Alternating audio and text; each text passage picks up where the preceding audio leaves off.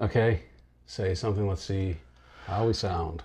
Olive oil, extra virgin, just like me.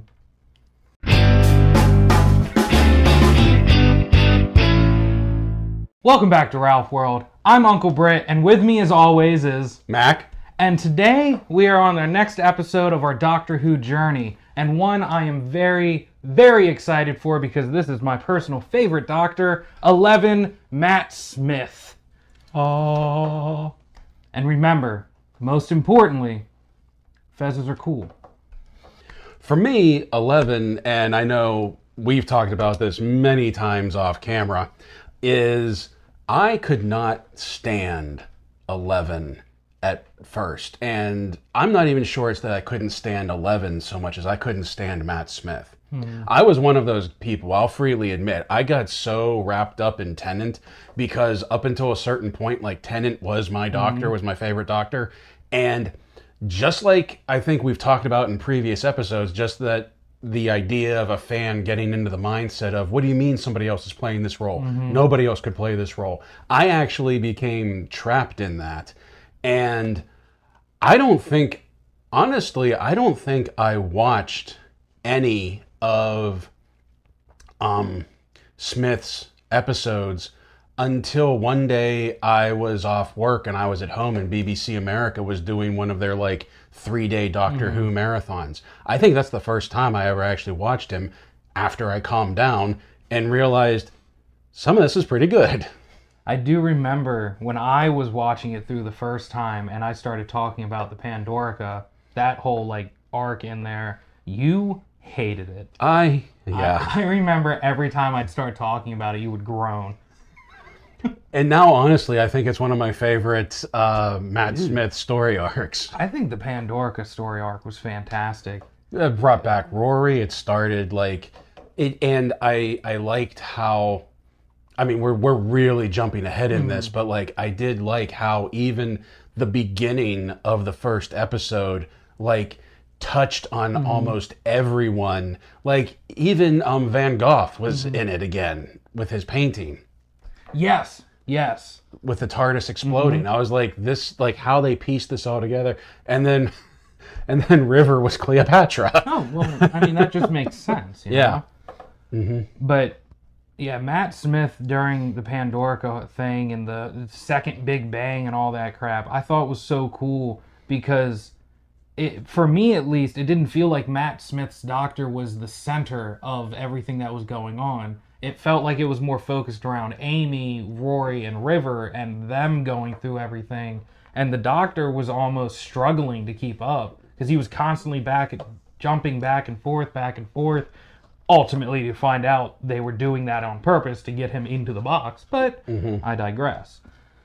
No, I think you're right. I do think you're right, because even looking back on it, I think I had that vibe, that feeling that as long as Amy and Rory were there, that it was really mainly focused on that relationship. And then, I mean, later, after a good doctor goes to war, we found out why, because that whole family dynamic, like they were building up to that. And then like, it's like, whatever happened before that didn't like really make you wonder, but then it's like everything that happened before that all of a sudden clicked. It's like, that's why this happened. That's why this happened. That's why River said this. Like it all fit in together.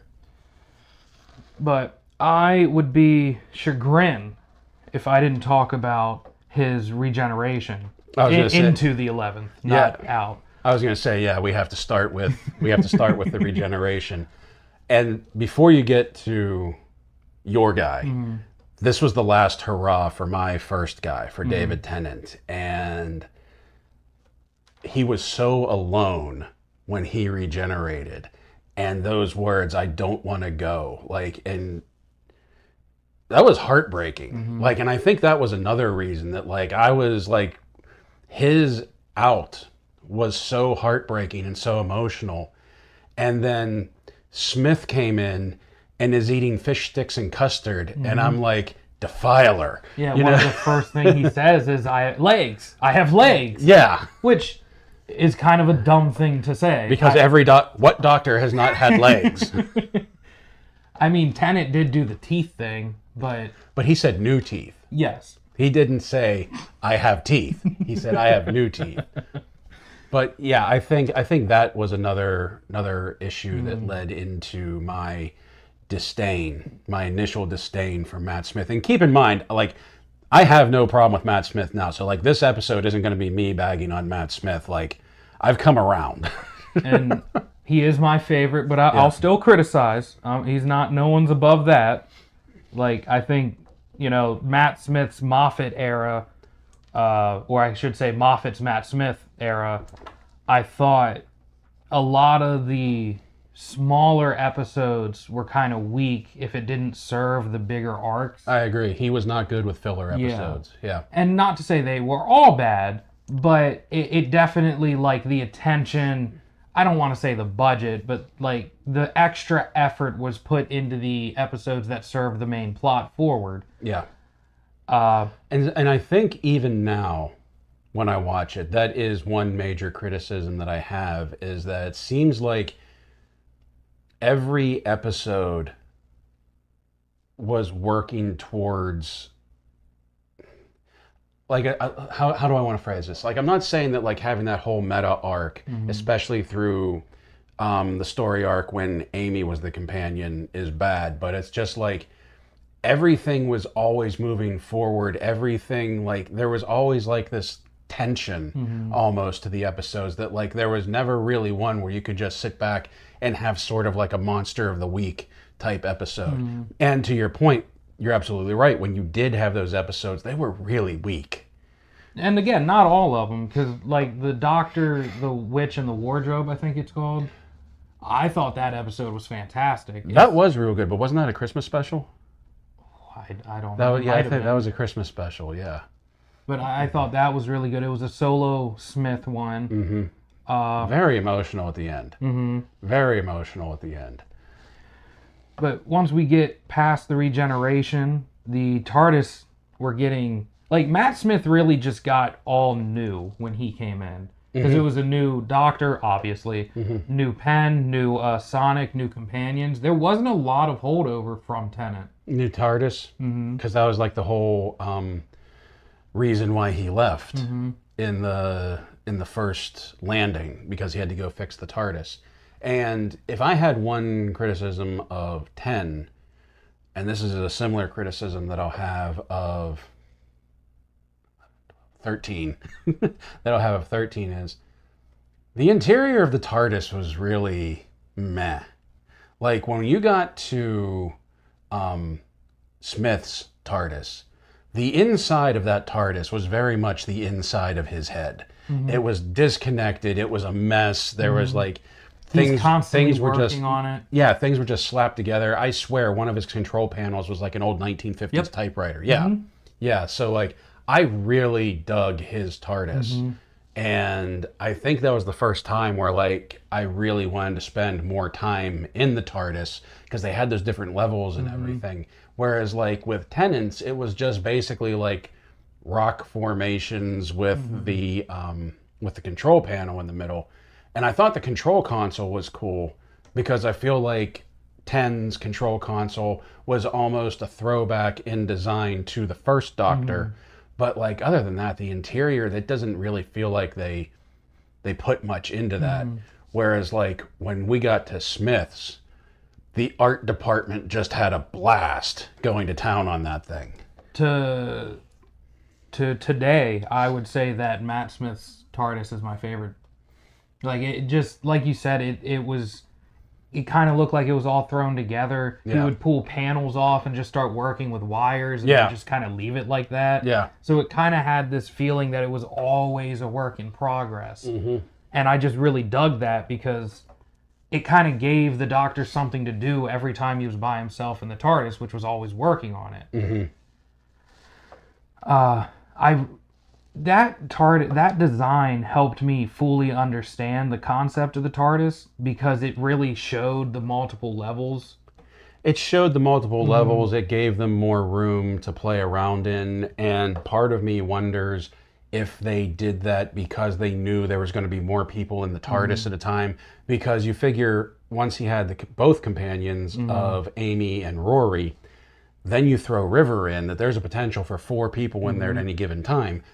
And if you would have had an old version of the TARDIS like Tennant's, that's very flat. At least with what they did, like you said, there were levels and there were stairs and there were places that people could like hang out. They could just be staged in it. And also you very much, I feel like, even though it was true with all the TARDISes, I feel like Smith's was also the one where you felt like, yeah, this thing just goes on forever. There's like all of these other compartments, because they even referenced them in episodes, like I'm going down to this deck or I'm going to that deck, and like we're gonna go into the pool. Yeah, I dug that like even though the camera never really left the control room, there was always this feeling that it was much bigger. And it ended up working into the plot of Amy's whole family dynamic and how River is part Time Lord, because they just spent so much time in the TARDIS. Yeah. And you can only really do that if there's a lot of room. Because, you know, they kind of had to create the baby in the TARDIS, and the Doctor couldn't just be, like, on the other side of the wall. Hey, you don't know what their jam is, man. You're right. Everyone does seem to have an unhealthy relationship with the Doctor. Yeah. Yeah. Which brings us to, let's talk about the companions first. Okay. When... I have one gripe before we dive into it. Oh, okay. I like Amy as a companion. I really do. Okay. I liked her and Rory together. Liked them both. I loved Rory and the Doctor's relationship when it came to Amy. Yes. But I did not like that Amy got her own intro. What do you mean her own intro? Like, instead of the Doctor Who theme and all that, like, it was Amy's narration at the start of, like, the whole first season was her talking about how she was the girl that waited, and that's the Doctor, and then it cuts to the theme song. I hated it. Because it made it seem like it was about Amy and the Doctor was just there. Well, we just talked about that. It kind of was about Amy. Yeah. And that's a gripe. Like, that's what I'm saying. Like, I didn't like that she also got the intro, including how much it was centered around her for a while. Well, didn't they kind of do the same thing with Jenna later? Coleman? Clara? Whatever you want to call her? Impossible Girl? Yeah. I don't think so, but I could be wrong. Okay. I remember her and Peter, like, falling in the intro, but I don't remember her having, like, a whole narration and story bit about her. Well, no, I'm even talking about once she became companion for Smith. I'd have to look at it. There was the whole Impossible Girl thing. We're jumping way ahead. We'll get to that episode in a second. But I'm very glad that, like, when the first episode of Smith's run aired, okay, you know how I can be. No. I can be very short. Don't say that. Okay. So when he fell to the earth and he started eating fish sticks and custard and he's talking to this little girl, I got maybe 5 minutes into it before I said, this is crap, and I turned it off. Okay. Wow, you really just missed all of their chemistry and charm forming. But I'm glad I did, because later, after I got over it, when I saw the result of that first episode, I didn't know grown-up Amy was Amelia. So, like, when he's yelling at her and she says, why did you say 5 minutes? Even I was like, Dude, Amy, I just straight up felt so bad for her. Yeah. Because that first episode, that's really the introduction to Matt Smith. Yeah. Ends up being like a consistent life-altering issue for Amy. Like, she doesn't trust people. Everyone was out to get her because they thought she was insane. Everybody thought it was like an imaginary friend or something, and she was keeping this journal. Yeah. Yeah. Like drawings of him. Yeah. Hanging them all around. She even made art projects with it and everything of the TARDIS and whatnot. Like, if you have no proof and the entity that you just met said, hey, I'll be back in 5 minutes, and then you literally never hear about, experience anything about them again, I'd feel like I was insane. Oh, yeah. So when he does show up, which is also wild to think that he looked exactly the same. That I don't blame her for knocking him out. Yeah. Like, if there's one thing for sure, the Doctor doesn't always get it right, and often leaves people alone for 15 years. No, I did like that. Like, I felt for her immediately when she said that. And that was a very, I felt, interesting introduction to the companion. Because when it started with her narrating and you hear this woman's voice, you don't expect it's going to be this kid. You think this kid is just like a side thing that happens, like what tends to happen with the Doctor sometimes. And just like finding out that was really her, I thought that was really cool. I really liked the intro. I still wasn't real keen on Rory when they first introduced him, but honestly, I don't think we were supposed to be at the time, because like he just sort of faded away for like half a season, and then he would sporadically come back, and then he was Roman. yeah, and then he was Roman. But Amy, despite my feelings towards Smith, and even after I appreciated him, liked 11, and 10 and then 12 were my two favorites. I think Amy has always been my favorite companion, oddly enough, even though like I wasn't real... It's worth pointing out, audience, he loves redheads. That has nothing to do with it. Not at all. But I just liked how she was much more involved in what was going on. She was much more proactive in what was going on. In that one episode where she got left behind and then they had to go back in time and there were two Amys, and meanwhile she like had made her own armor, was whipping around a katana, and it was like she's like Fallout Amy. Like the whole, like her whole character, just like her motivations, her strength. Heartbreaking episode. Yeah. I really liked, and she got him to do things. Like she was the motivation for him for a lot of stuff in the first season. And she wasn't afraid to talk to him the way that she did. If he was being an idiot, she'd tell him. She was kind of also like the prototype or the archetype later for Clara, and the way that Clara talked to him. Because I don't remember, like, I don't even think Donna really had the same type of relationship with Tennant, but then again, Tennant wasn't nearly as absent-minded as 11. Donna and Tennant were kind of, I say Tennant, Donna and the Doctor, those two kind of had... best friend chemistry. Yeah, like they built each other up, even if it at times was very exaggerated. While Clara and Amy would more so just call the Doctor out. I feel like Amy and the Doctor, putting aside Amy's crush, Amy and the Doctor was very much more like siblings. Especially after the marriage, when like you knew there was nothing that was going to happen between them. You know what I mean? Like she was very much crushing on him at first. But I think it was just like this... I don't want to say obsession, but just like this in the back of of her mind, like, who is this guy? You know, things like that. But she always loved Rory.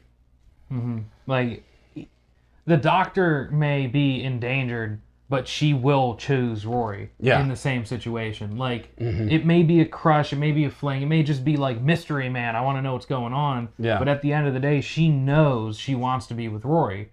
And my God, does it show for some of the things that they go through together. I know.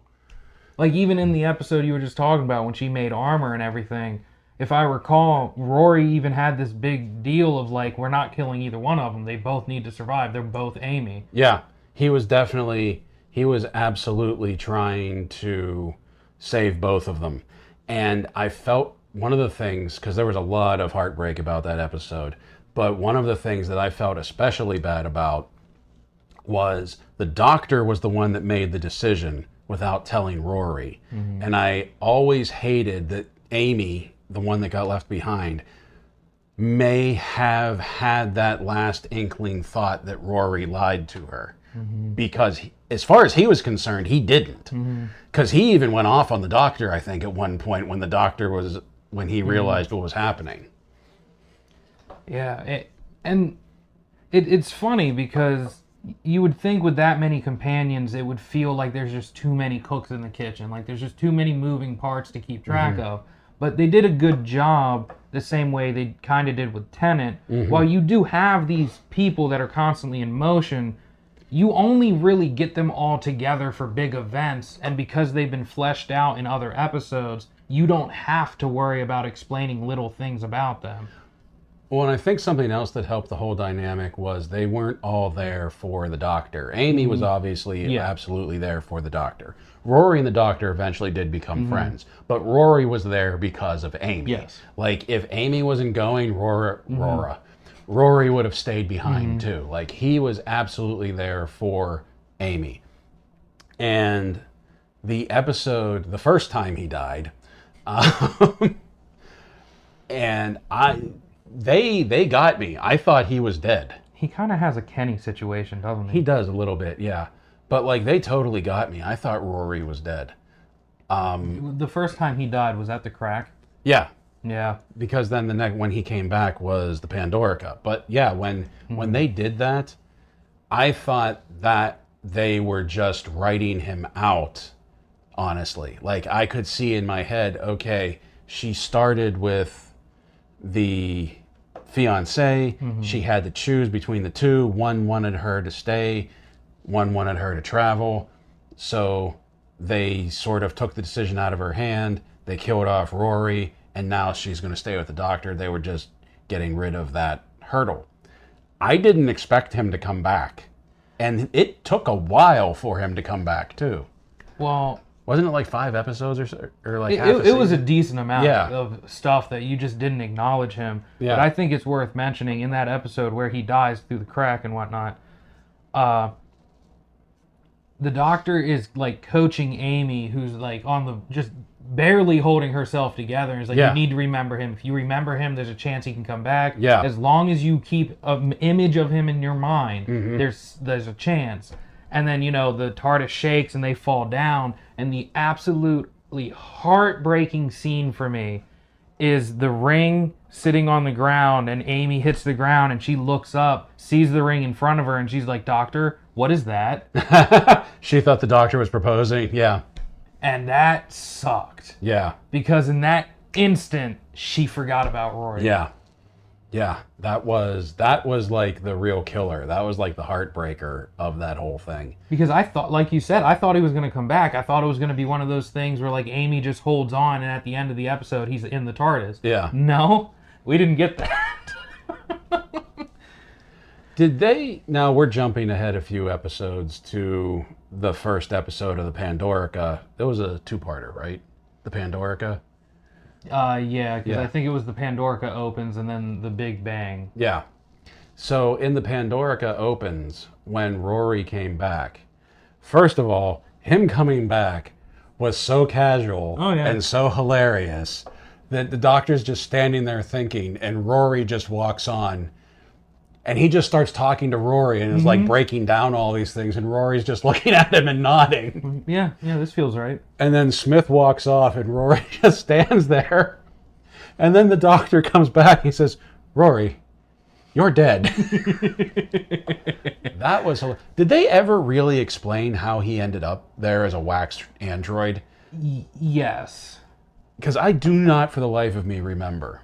And I even like that episode now. It's not... My tones change. Yes. Give me more explanation. Yeah. It wasn't so much as explained straight out. When the Doctor was telling Amy, like when he died the first time, it was like, keep the image in your mind. If you remember him, if just remembering can possibly bring things back. All those Romans that were in that like area weren't real Romans. They were taken from Amy's memory. The book. Yes. That's right. Okay. And for whatever reason, Rory was just so prominent in her subconscious that it like morphed the two together and Rory's back. That's right. I remember the book now. The Roman Legion picture book from when she was a kid. I remember that now. Rory, you're dead. Rory, yes, doctor. You're dead. Yes, doctor. And then one of Doctor Who's more famous speeches came from the Pandorica Opens when he gives his speech in Stonehenge. I gotta say, I think Matt Smith had some really nice speeches. I'm not saying all of them were top tier, but some of the more iconic ones I remember come from Matt Smith and actually Capaldi. I feel like the one in the Pandorica Opens in Stonehenge was his weakest one. Like, I'm not saying it was bad, but like I wouldn't have like picked that as like one of my favorites. I think my top two favorites are obviously his end speech. I'll remember when the doctor was me. Okay. And then it was shortly before that one, and it may be just because emotions were running high because we knew it was the end. Didn't he have one as the old man when he was talking to Clara? And then Clara did like the clock strikes 12. Yeah, spoke to the clock, not the clock. Spoke to the crack, because that makes a lot more sense. Yeah, because it was the poem in the cracker, in the Christmas cracker, about 12's time is coming or something like that. Yeah. Oh my God. Clock rings 12. I completely forgot about the like cracker thing.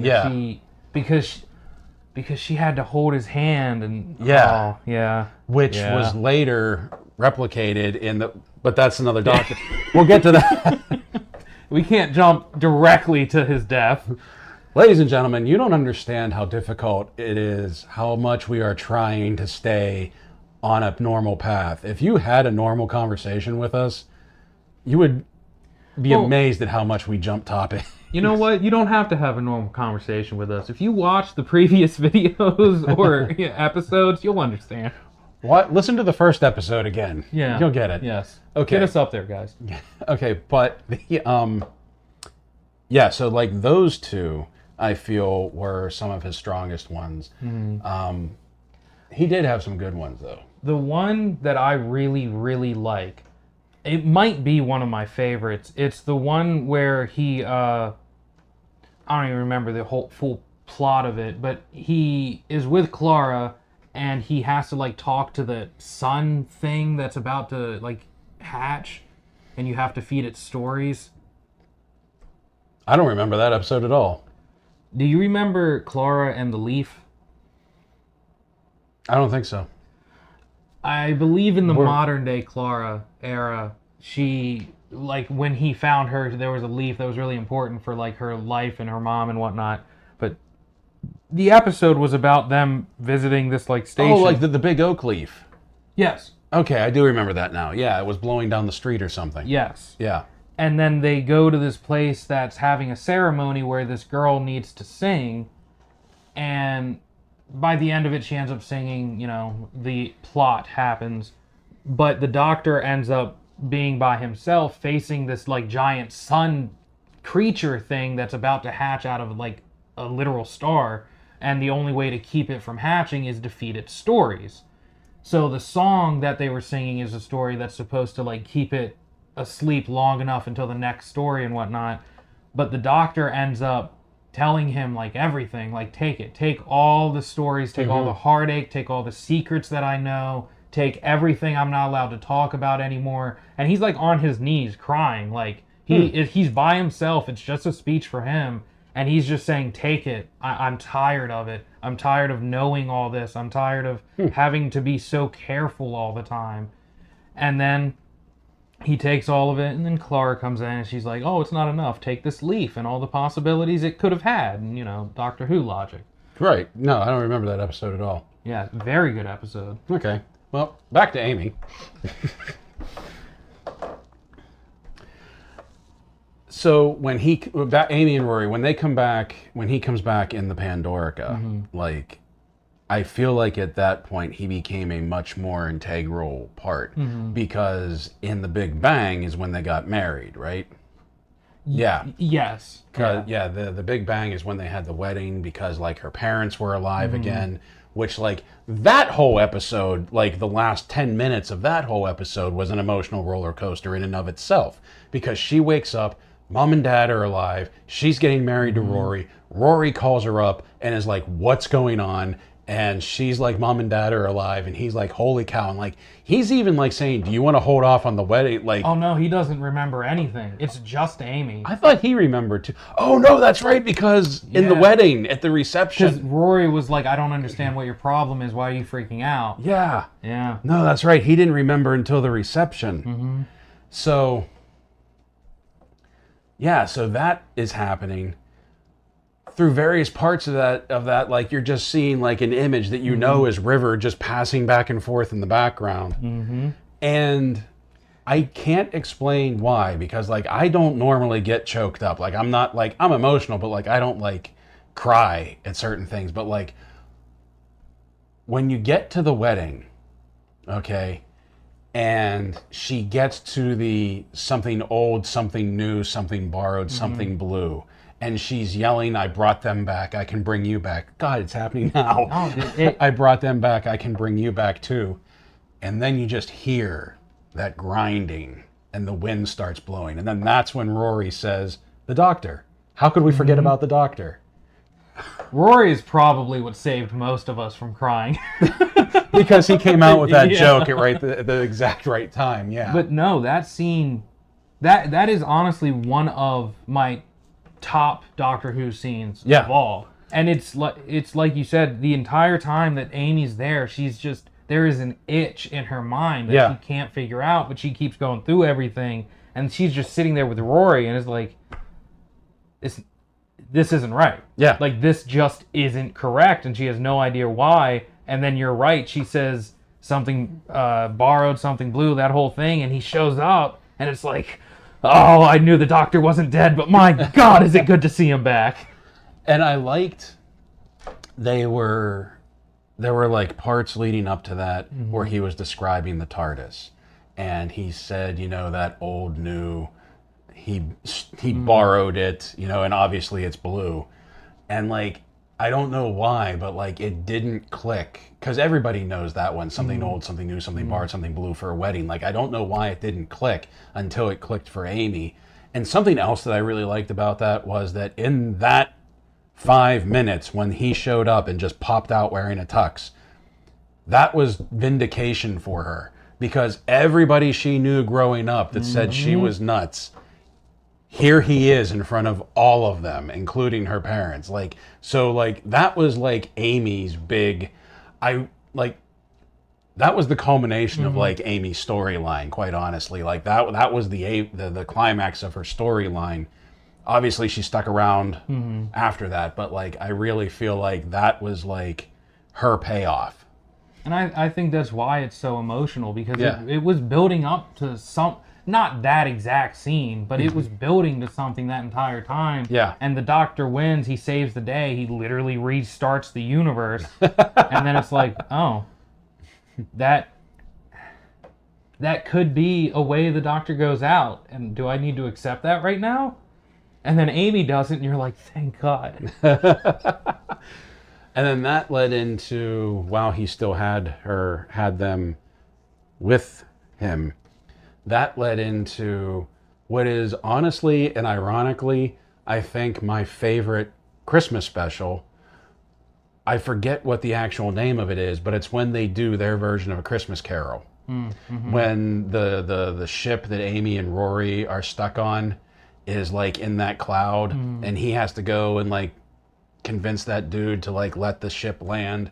Like that's my favorite Christmas episode, and it's a Smith episode.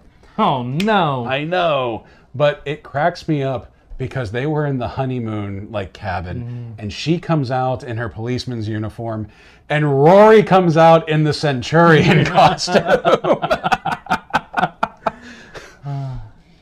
Everyone's got kinks. Those two together though were fantastic. They were. Yeah. And like I said, having that many people, you could really just feel like it's a bog. Like the Doctor's not interacting with the companion the way you want them to, but I never felt like that. No. The dynamic between all the characters felt very fluent. Granted, majority of them were a family. Yes. But for the most part, one, you didn't know that, and two, most of the characters didn't. So, like, it felt just very natural to me the way they all interacted with each other. So much to the point that when Amy was like, my boys, you knew exactly who she was talking about. Yeah. Well, and I also liked the relationship that would eventually establish between the Doctor and Rory, like you had said, because I liked it whenever he called Rory Pond. And Rory said, that's not the way it works. And the Doctor said, yes, it will. And Rory just immediately went, yeah, it will.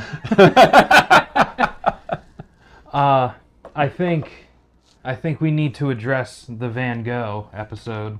Oh my gosh. Because, and look. What is it with that run? With that, like, Smith, 11, Amy, Rory, like that whole run. There were so many emotional episodes that I don't think anything since, including the rest of Smith's run, I don't think anything since hit the emotions as much as his first arc, his first half did. Because that's, talk about Van Gogh. Oh my God. And this one ruins me. This one absolutely ruins me. Obviously, me and Rob like this episode, but in case you couldn't tell from the subtle context clues. But as it comes to the fandom itself, or as a whole, this is a very, like, cherished episode picked from the rest. Like, this is a very liked and very held episode. And for good reason. The dude they got to play Vincent. Oh, yeah. Oh, man. I forget who he is. He's been in other things that we've seen. But I don't know his name. Yeah. But, and what's so funny is the actual plot to the episode isn't that important. It's just a monster episode. Yeah, that's the thing. That, like, the monster's not even really that interesting. It's just invisible. Yeah. It's an invisible chicken. Mm-hmm. But because Van Gogh was just not right and able to see him, and what I'm saying not right in the sense of at the time he just had mental issues and no one understood how that crap worked. Yeah. But you have Amy and Van Gogh give this, like, if Rory didn't exist, this was definitely number 2. Their relationship was just so pure and wholesome on both parts. Like, they had nothing but admiration for each other, and Vincent just fell in love with Amy. Mm-hmm. And the most heartbreaking part, and this is real life spoilers, guys, Van Gogh did not have a good life. No, he did not. He had a horrendous life, both because of his mental issues and because of, like, his family and the world around him, so much to the point, infamously, that he cut his own ear off. They didn't know how to handle it back then. Mm-hmm. And so, knowing all of that, that's still the Van Gogh you get in this episode. But what it really boils down to is, as the Doctor and Amy, are with Vincent and solving this mystery and proving to him that he's not insane, or at least not as insane as he thinks he is. Tony Curran, that's who played Vincent. He was also in, Daredevil, the series, the second season. He was Finn the villain. Cooley. Yeah. He was Finn Cooley in Daredevil, and he was Bor in Thor: The Dark World. So, wow. There you go. Nice. A scholar actor. Yeah. But you get to the end, and honestly, I think part of why it stands out so much is the Doctor full-on breaks one of his own rules to do what he does for Vincent. When he takes him into the future. Yeah. Because he doesn't, like, the companions are different. He travels with them, obviously. But for one-off characters, you don't typically have them travel somewhere else for no real reason if it's not a part of the plot. Mm-hmm. But, and I don't remember if it was Amy asking him or if the Doctor just decided, but... Oh, no, the Doctor totally just decided. The Doctor pretty much... said, hey, come with me, and took him on to the TARDIS. And one of the things that I think is amusing, and it kind of leads to Vincent's state of mind at the time, I don't remember him really reacting when he walked into the TARDIS for the first time. Did he? He reacted, but he had such a soft reaction because it wasn't like, oh my God, it's huge. It's bigger on the inside, and he was like, this is beautiful. Yeah, that's right. Yeah, that's right. He appreciated the beauty of the art of what it was on the outside versus the inside. That, like, he wasn't mind blown like people usually are when they see that and have to cope with the whole bigger on the inside thing. And then he celebrated it. Yeah.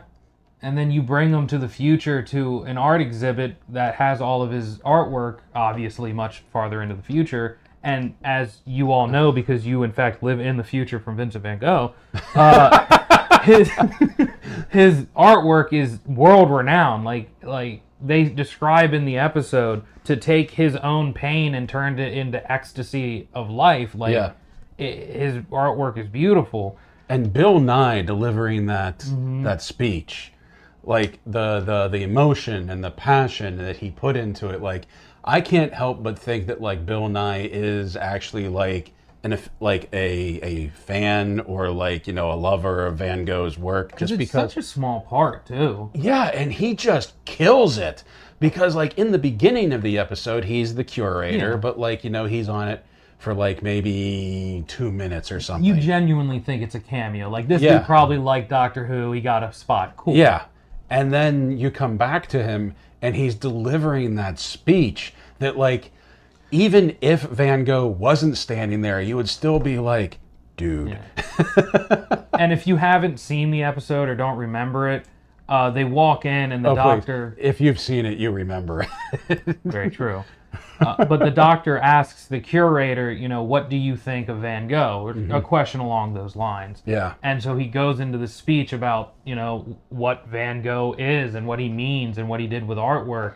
And for Vincent to hear these words in his life that he literally never got, just wrecks you, man. Yes. Like, it's all in a good way. Like, I can't stress that enough. You are ugly crying for a good reason. And when he hugs the curator and they leave, I kind of like that the curator had that question, that, like, he was open to the idea of, was that just, or at least a descendant of, you know what I mean? Like, I like that they gave the curator that little bit right in there. But, like, yeah, Bill Nye just, like, killed it.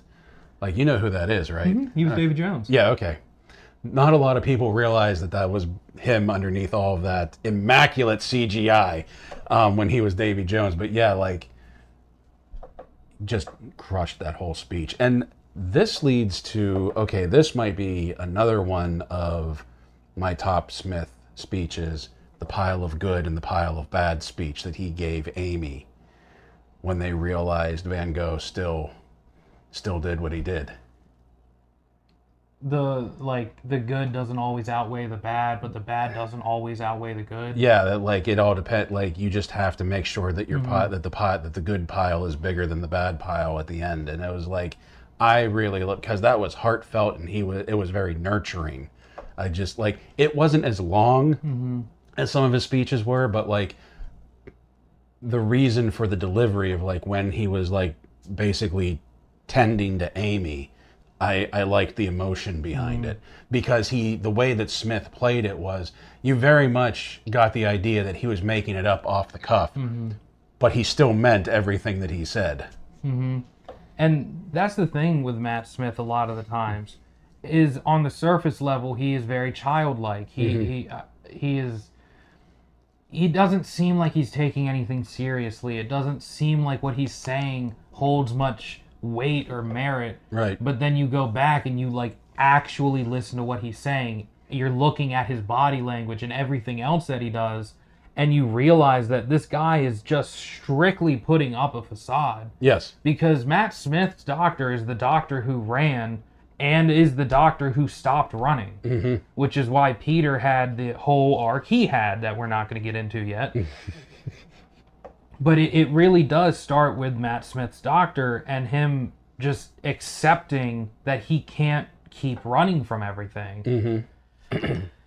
And I don't know if this is if you would call this a fan theory or fans figured this out or they just put this out there, or did they even talk about this in the Day of the Doctor, that like from Eccleston to Tennant to Smith, even though all those guys are basically the same, like emotionally and maturity wise, like the Doctor kept getting younger and younger. Like he was trying to go back to the beginning, trying to get away from the thing that happened. And I do think that like that plays into, and this may even be what you were alluding to or what you were talking about, that like that's part of like the running. Like he's trying to become like this childish, innocent Doctor again, but he has very much red in his ledger. And like he's trying to avoid that. Whereas like 10 may have been trying to distance himself from that, but like he still faced it and he still succumbed to those moments of darkness, like what we talked about in the last episode. Up until his death. Because then he started running. Yes. But then Smith was totally trying to, or like 11 was like totally trying to like just not be that guy anymore. Because with the exception of maybe the Pandorica, and even I don't think the Pandorica and the Big Bang fall into this, I never felt like the stakes in 11's story arcs were as high as 10's. I think part of that had to do with 11 had a lot of Doctor-centric plot lines. Like the whole Doctor Who thing, saying his name. You got the impression that if he says it, something bad will happen, but because given the show's title, we're not going to know his name. It did lose a little bit of urgency about it. But like, Pandorica, that was the whole universal restart thing. But everything else was more either companion-centric or the Doctor-centric. And I think part of the reason that was, at least for me, is that while there were Daleks and Cybermen in 11's stories, they never were the driving antagonist like they were for 10's run. I mean, like, there was like that whole Dalek-Cybermen war going on at that one point, you know, and then they had to like suck them all in, and then he lost Rose, and like that whole thing. It's just like, and then the Daleks like were stealing planets to create a big universe bomb, and it's like stuff like that never really happened in 11's, I don't think. Even when you get to the end at Trenzalore, I don't feel like the stakes were nearly as high universally. For him, yes, but not like if I lose here, there's going to be massive repercussions across time and space. So, shall we move on to... Oh, wait. Okay. Before we move on to that, we're talking speeches, we're talking Pandorica. Outside of Doctor Who, although this is from Doctor Who, one of my favorite quotes of all time, and I say this to anyone I give advice to, is when Matt Smith is dying at the end of the Pandorica arc, you know, before he's borrowed and blue and back. He is talking to Amy as he's like going back through his life, and he's talking to Amelia, the girl, and he says that we're all stories in the end, so why not make it a good one? And that is my all-time favorite quote. Like, I love that sentiment so much that I actively think about that phrase almost every day.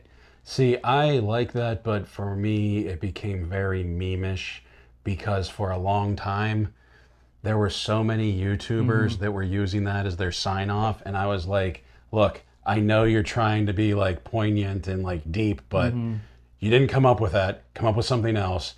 Everyone and their mother is using that to sign off. Like, I didn't have a problem with the phrase or the sentiment behind it. I just had a problem that like everybody was stealing it. Yeah, and I'm kind of happy now that it kind of has faded out. Yeah, and now when I bring it up, people are usually like, "Oh, what's that from?" And I'm like, "The TV show," but that's not important.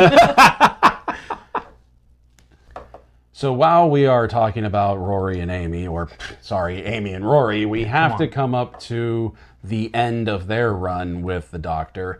And this is actually one of my least liked episodes out of the entire show. And I have to give him credit on his one criticism of this episode. It straight up doesn't make sense. And it's the angel that's in Manhattan, the Statue of Liberty. Like, come on. The concept, while cool, to see the Statue of Liberty as a weeping angel and the fact that it stuck there because New York City has a lot of people, believe it or not. How does it move? Straight up. How did it get to the hotel? How did that giant thing move at all? Because New Yorkers aren't just dead at night. It's a lively city. Some might say it's the city that never sleeps. Like, I couldn't stand that. I couldn't stand the Statue of Liberty being a weeping angel. I couldn't stand the made-up paradox that they had, because it was like, well, if we go back in time, you know, it'll create another paradox. We won't be able to save you and Rory. And I'm like, well, you could, like, go back in time into Pennsylvania and then just drive across the border. Like, or go back a day earlier. Cars exist. Wait a day. Yeah, I don't. Like, there were a lot of ways around the plot. But the scene at the end where we actually lose Amy and Rory, specifically Amy, hurts. Yeah, because Rory's you're not ready for. You just see that the tombstone has his name on it, and you know something's up at that point. You don't even realize weeping angels are on the scene until Rory disappears, and the one angel is standing there with her finger out. And then, like, Amy starts having the freak out, and River and the Doctor come up behind her. And the Doctor just fully does not accept what's about to happen. Like, he knows Rory is gone. He knows Amy isn't going to let him be alone. Yeah. And he is begging with every fiber of his being for her to not go because he doesn't want to be alone. And I feel like that the reason that, like, this all happened, it goes, like you mentioned that, like, you know, you find out later that they were all related. Like, the Doctor had his family. Like, between River, which we haven't talked about yet, River, Rory, Amy, their relationship, their dynamic, like, he had a family at that point. And now, in one fell swoop, he was going to lose, like, 2/3 of them. And they weren't coming back. So when he knew Amy was going to leave, of course he starts breaking down. Like, I think he even got to tears. He did. And River was crying.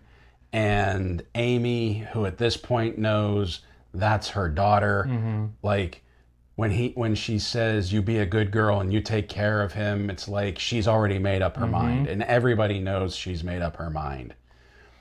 And the last words, Raggedy Man, goodbye. Oh. And then a semi-transition into our girl River. That scene, if you want to understand River's character, you can watch that scene, because she just watched her dad, followed by her mom, essentially die to her. Yeah. And instead of breaking down, instead of having the emotions that she should be having, she forces herself to stay mostly composed so that the Doctor can break down. And she's still staring at the angel, yeah.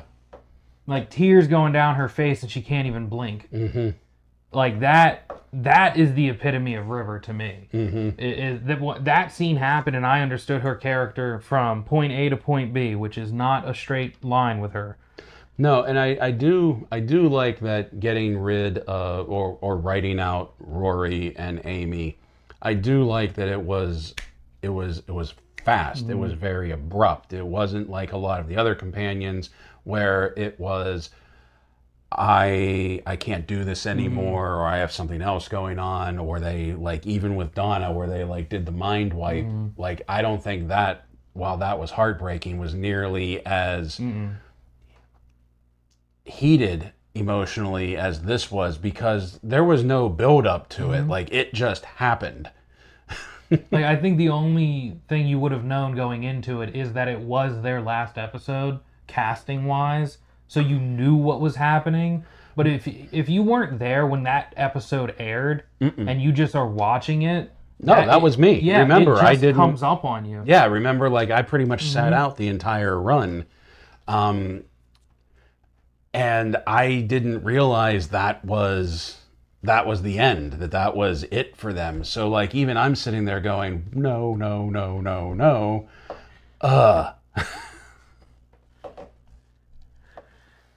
But I didn't like that episode. And I think that was another reason. Because, like, I was sitting there and I was like, this is a stupid, stupid episode. I love the Weeping Angels, but I thought they were used very poorly. They were. I think it was the right monster to take them out, because they were there in the first episode, and it absolutely terrified Amy. Oh yeah, through the monitor, through the screen, yeah. Oh yeah, I guess it wasn't the Weeping Angels first episode. No, but it was. They were a presence for a lot of Smith's first run. When after Amy and Rory left and were written out, they would show up again, but never as the menace that they were for the first half. I think it wasn't legitimately until the Town Called Christmas that they came back as an actual threat, but it was kind of weird because none of them were fully formed. Yeah, they weren't the main antagonists. They were just like an obstacle to get around to get to Christmas. Which, I mean, I thought was interesting, because that's kind of terrifying if I was in that situation. But it was not. Don't blink. But after Amy and Rory's death and the heartbreak of that scene with River... They didn't die. They were just thrown back in time. If we never see them again, they're dead to us, alright? Well, I guess they did have the tombstones. Yeah, exactly. Wait, did they have the tombstones? Yeah, they had the tombstones. Because that was the last shot, as the camera panning down and it said Amy. Okay. But after that emotional confrontation with everyone and the Weeping Angels, the Doctor does not handle this well, believe it or not. The found family this man had was almost all but taken away, and the one person left was arguably the one who was around the least. And River even mentioned throughout that episode, through numerous times, he doesn't like endings. The Doctor doesn't like endings, and that's very true. And like, hide the wrinkles, hide the fact that you're aging. Yeah. Yeah. And so, like, that was the end of an era, and yeah, he did not react well to it. So much to the point that my man straight up went into hiding. Like, the Doctor had enough and was like, you know what? I'm going to go somewhere where there's no technology and no one's going to talk to me in my cloud. And that is where we are ending today. There was a lot going on with 11s.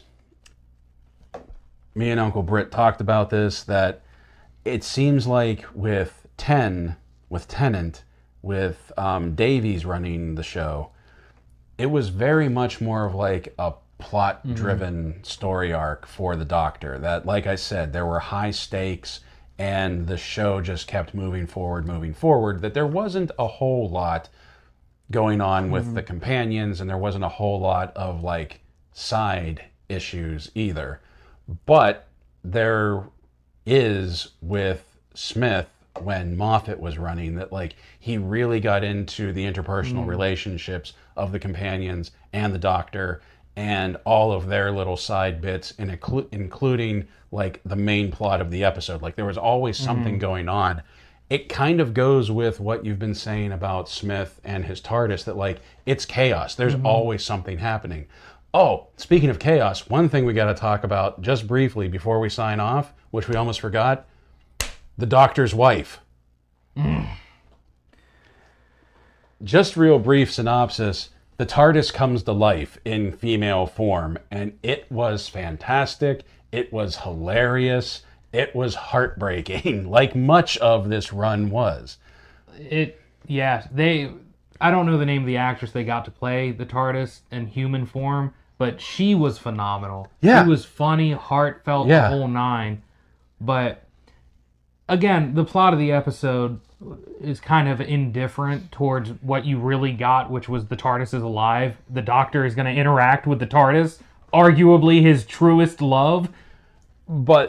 And they're fighting a planet, like a planet that like just eats Time Lords, which also led to one of my absolute favorite lines of the entire series, which we'll get to when we're done talking about this. But go ahead. Oh, I thought you were going to talk about her some more.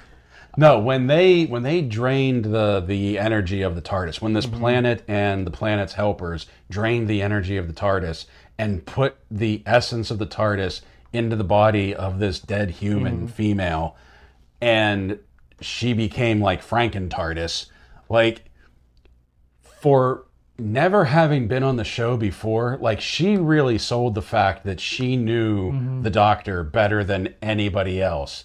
And like, just the way that she was first talking, that like she was talking in the way that like you would think the TARDIS would communicate, you know, when you stole me, you know, there's my boy, there's my thief, things like that. I was like, this is brilliant. This is absolutely brilliant the way that they're writing this. And it truly felt like the TARDIS, which I have to admit, if you came at me with just the plan for that episode, I'd probably be like, you might not want to do that. Yeah. Like, if you do this poorly, people are going to look at it and be like, yeah, I mean, I guess technically that's the TARDIS, but... It really could have ruined the whole relationship, because like the Doctor, not just Smith, but I feel like Tennant too, had referred to the TARDIS as a she at various points. And like that they spoke to the TARDIS, not like we talk to our cars. Like they spoke to the TARDIS with the understanding that like the TARDIS understands what they're saying. And this could have completely ruined that whole illusion and everything, but it really did just reinforce the whole thing. And I love when he finally accepts it and he takes the TARDIS to Amy and Rory and says, this is the TARDIS. And Amy says, that's the TARDIS? In her. Yes, that's the TARDIS. And she's a girl. And Amy just pauses and says, did you wish really hard? Which is not outside the realm of possibility that that's what happened in Doctor Who. Yeah, it's a real fear. The Doctor got a little lonely on his last trip. Oh, man. But when she had to go back... Yeah. Dude, that was like a necessary evil that the entire time I didn't want to happen. Well, because the body was dying, right? Well, the body was dying. Yeah. Obviously, we needed the TARDIS, back not in the human TARDIS. Oh, did you know? Remember that TARDIS that he built from scrap, and then she powered it just so that they could get back to the real TARDIS? Did you hear the story about that TARDIS? Where they came up with it? Where they got it from? Wasn't it like old sets that they just reused? No. They had a contest for school students. Design a TARDIS control panel, and the winner they made into that set piece for that episode. That's dope. So like that control panel, because that's all it really was like a control panel in like a small platform.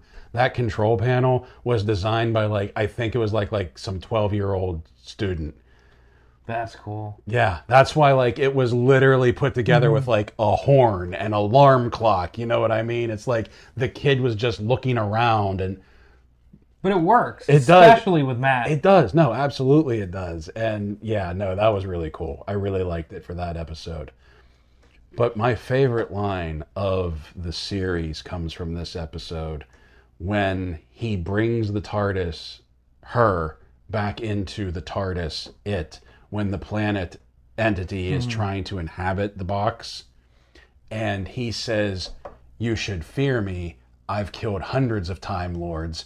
And Smith says, fear me. I've killed them all. I was like, oh, dude. Yeah. Dude. Yeah. I was like, that's a flex, man. Yeah. Well, it's a flex. And one of the most depressing things he keeps saying. Yeah. Fear me, I've killed them all. And then, like, when the body died and the entity of the TARDIS was just released and it just, like, went back home and he's yelling at this thing, you locked her. Wasn't that, like, basically, like, the Doctor Who version of, we're not locked in here with you, you're locked in here with her? Because didn't it start with the guy, he was a short guy, and he was like a Time Lord, but a Time Lord for sleep or something, and they got stuck in the TARDIS? Is that how they got to that planet, or is that a different plot altogether? I think it's a different plot altogether. I think they were responding to a Time Lord distress beacon is what brought them to that planet. And then there were, like, the two patchwork creatures that the planet had been, like, piecing together. And then when they found the distress beacon, that's when the Doctor was like, oh, this is wrong. Because he realized what had been happening. Yeah, I didn't want her to go. No. But that was awesome. She was awesome. And then, like, her last lines, like, I just wanted to say hello. It's like, oh. Because there's nothing more you needed to do with their relationship than what they did in that episode. Yeah. Because they finally got to talk. And that's it. That's, like, they didn't need to talk about anything. They just needed to talk to each other. Yeah. And that's all you wanted. So, to her last line of just, I wanted to say hello. Yeah. That's all I needed from that. And, like, the way she was describing it when she was trying to think of the word, where she was saying it's so small but so big and sad, and it's just like... No one will ever understand the Doctor the way the TARDIS understands the Doctor. Right. So everything she says in this episode, even if it's funny, is just laced with bitterness. All right. And that, I think, is our end for this episode. Next episode, we will talk about the second half of Matt Smith's run. New TARDIS, new outfit, new companion, a new cloud. The cloud that came out of nowhere. But more importantly, for me anyway, because, like, these guys should have had their own spin-off series, The London Underground.